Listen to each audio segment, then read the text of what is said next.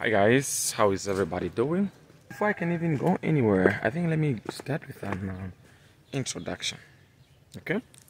First of all, I've been a student before and I've done some businesses for students. Okay? When I only started college, my father was still around and I learned for the first term, second term, then my father died. I was in the first year actually. Okay? So I was actually in the first year and I was supposed to move from the first year up to the third year.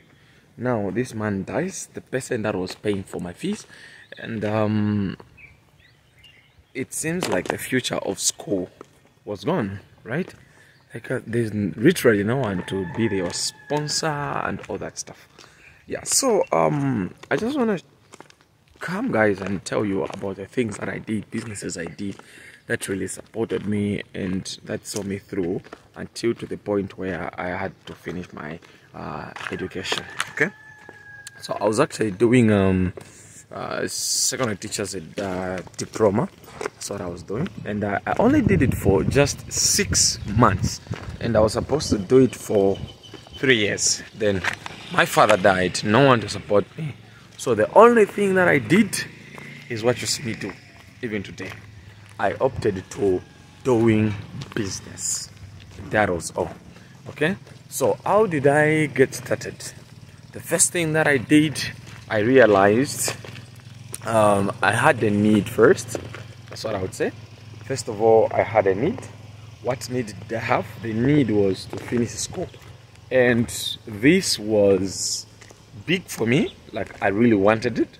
So if at all you want to do that, you have to have this need. Why do you want to do business? Like as a student, what business do you want to do? Why do you want to do them? If the why is not strong, then it means it's easy to just start and drop it on the way.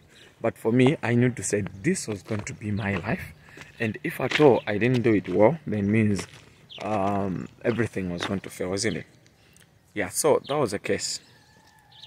So the only thing I had, the only option I had was just to make sure I succeed in that business. If I don't succeed, then it means I was going to stop school. So what was the first thing I did? The first thing I did was to sell my phone.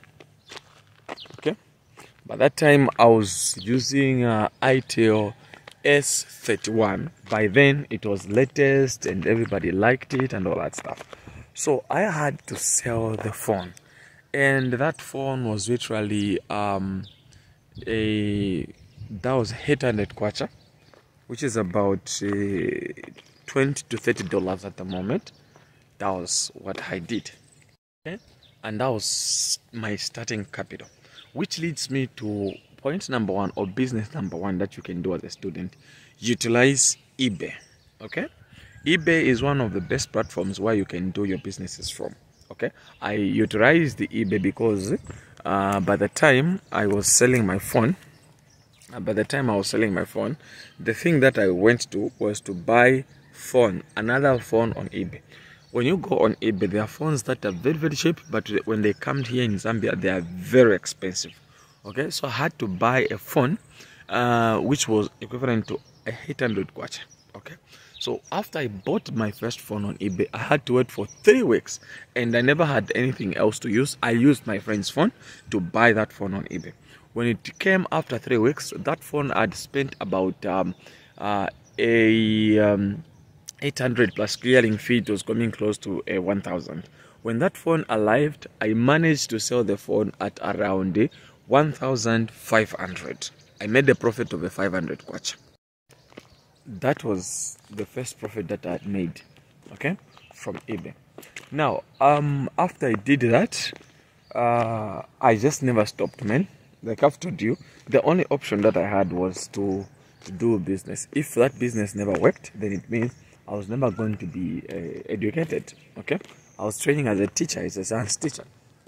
Okay, so I had to sell it, and after selling that phone, I retrieved 1,500. What did I do? I just took a little money, then the rest I bought some more phones. Okay, so I made sure that this time I looked for something very, very cheap. Okay, and that was another phone. Then I had to have two of them, okay, because I spent a lot of time searching for those cheaper ones, okay, because there on eBay you find damaged phones, you find used phones and all that stuff. So I had to look for something like that, okay. Then I managed to have it, and then I bought two actually. When those two came, I sold them. My capital was now increasing. I was now lashing to a 3,000. That was now about a 3,000. Then from then, can I even change my cup? Then from then, what I did was I had to resell those two. Then I sent over again. Then my profit increased by that time. So that was the first one that I saw that this was useful. And after that, then also just within college, I also saw that there were some businesses that were happening that could help people, okay. So for my side, that one I tried it and it was tested and it brought good results. It made me finish school actually, and from that time I graduated and I continued with the same business. I still do the same business and it has made my business grow even right here, okay. So right there in college, other business that you can do as you are in college is buying a printer and a laptop. Most of the students are actually typing their works. They are also printing their works. So it is very, very important when you get a laptop, and the printer, you'll be making a lot of money because you'll be printing for everybody there. Not everyone has a laptop and a printer. So if you have a printer and a laptop, then you'll be making a lot of money.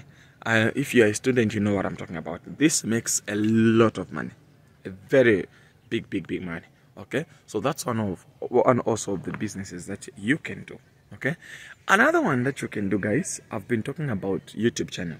You can create a YouTube channel where in this YouTube channel you are only sending videos about the topics that you are learning, okay. Advertise this to your friends, guys. YouTube pays, okay. They pay. So there are times when people enter college and they don't know about certain topics and all that stuff. So if you can start a little bit harder, you can study it, you know the topic, then you capture it, you record it, then you send it on YouTube channel. Talk to your friends to watch the video later, okay. There are those people that cannot listen from you, but when they go around, they check the YouTube channel, they see you teaching on there, then they would learn from there, okay. By just doing that, it means you'll be creating an audience, and YouTube at the end of the day will start paying you, okay. So this is also very, very important, especially to a person who is still in college, okay. Another business that you can do in college is selling airtime and also doing mobile money. So if you have a little bit of money, some colleges, like many of the colleges are not so much situated in towns, okay. Many of the colleges are not really in town. So you'd find that maybe for someone to do a transaction for mobile money, they have to move up to town, okay. But if you have some money, you can be doing a mobile money business within college. People know you to say this is what you do, and people, for them to do a transaction like that, they need to go out of college and all that stuff. For someone to buy airtime, they need to go out of college and all of that. But if you are doing that, imagine they are selling airtime for 10 kwacha. When you buy that airtime, when you go in college, you can sell it at 12 kwacha, okay, because of the distance and all that stuff, okay. And I saw these businesses, we are learning, and they are very, very nice as you are in college right there, okay. So you can do mobile money. Make sure you are doing mobile money. Mobile money is really, really, really nice, okay. Mobile money is really nice, guys, okay. And then also selling of airtime, because every day people consume airtime like no man's business, every day. So you can actually sell airtime every single day. The last but not the least, things that you can do in college, guys. I think one of the things also that you can do when you're in college is selling simple groceries, okay. Selling simple groceries. Now if you have a locker or you bank your food and all that stuff, if you are selling food in the campus, you understand that food is really so much at demand, okay. So you can buy simple snacks, you can buy soap, you can buy just simple groceries, and let the people know to say this is what you do, okay. You can buy that and you can sell to the friends there. Someone to move out of college going into town, if you've bought that already, you can actually be selling that within college, Okay, so what I'm saying, guys, these are practical ideas that can really help you, that can boost you. You cannot be begging from your parents. If you have your parents, if you don't have someone to pay for you, you can actually be doing that yourself, and things will be moving nice. Last but not the least, I think let me give you this as a bonus. Offer phone and computer solutions. Guys, people made money. People made money with this one. Offering, computer and phone problems solutions.